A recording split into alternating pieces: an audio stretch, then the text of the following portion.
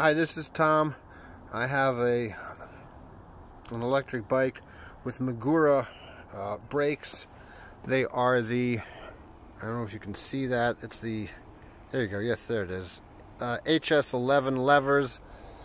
There is no model number on the brakes, but when I went and searched on the website, my problem is my pads are too far away from the rim. I've already fixed the front and the back. It's hard to tell. They look like they're okay, but when I pull the lever, you can see the lever is just about to run into the housing, so I run out of lever before I get the brakes. I already fixed the left side, and you can see that it's much better. So they don't tell you how to fix it on any of the websites. And a real simple fix.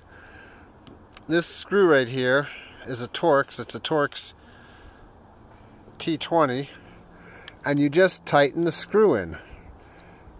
You can see that it's sticking out. I'm gonna have to pause here because I can't hold and turn at the same time. So I took the ratchet, and you can see it's now flush, and I have the lever's not going anywhere near as far, and it works. It is truly a 30-second fix. So hope that helps, because I couldn't find it online. Take care.